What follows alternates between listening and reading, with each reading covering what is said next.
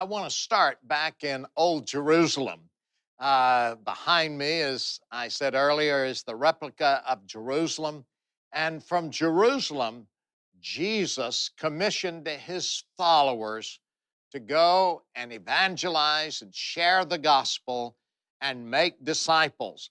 Now, I've memorized this scripture when I was a child, but I'm going to just kind of point at it and look at it for authority's sake, that it's from the Word of God. And Jesus said, all power is given unto me in heaven and in earth.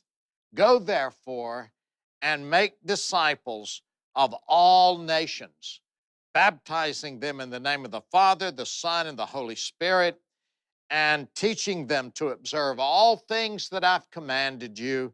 And lo, I am with you always, even to the ends of the earth. Now, the early believers began to do this. They went out and they began to share Jesus everywhere.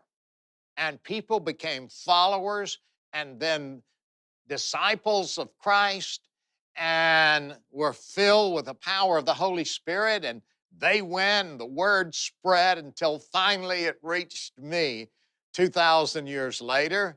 And many of you now have received Jesus. Now, what about follow-up? This is one of the most questioning concepts in the church and among pastors and among even followers of Christ.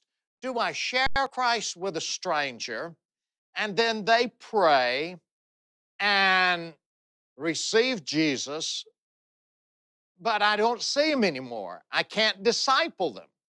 And so many people I have heard over and over and over and over say, it's a waste of time if you can't follow up.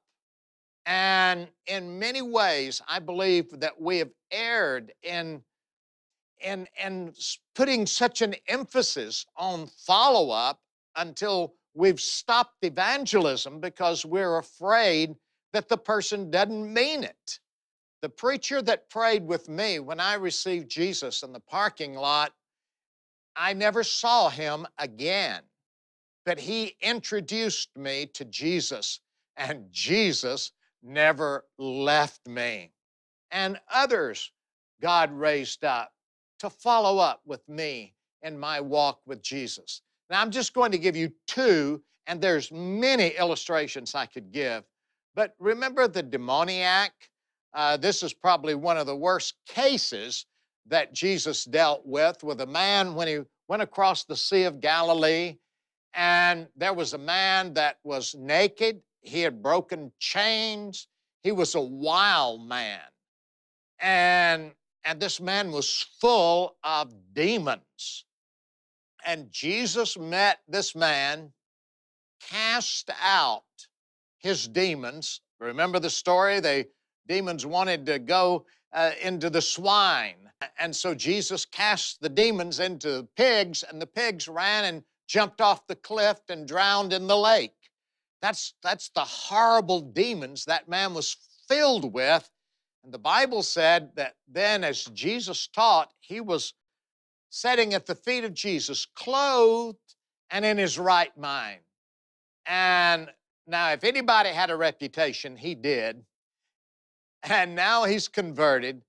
And Jesus and the disciples are going to go over on the other side, going back, leaving. And the man said, I want to go. I want to go. And Jesus said, no, go back home and share what great things God has done for you. Months later, the Bible records Jesus going back over to the land of the Gadareans, and now this time they bring the sick and Jesus heals them. They welcome Jesus. So this new convert that wanted to join the band and follow Jesus, Jesus left him alone with no follow-up except God's Spirit. If you would like to know Jesus and invite him into your heart, please pray this prayer with me now.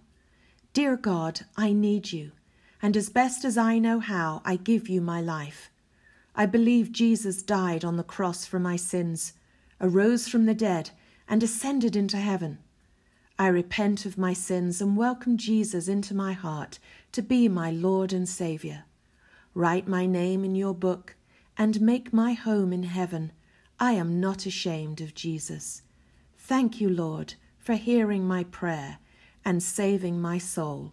In Jesus' name I pray. Amen.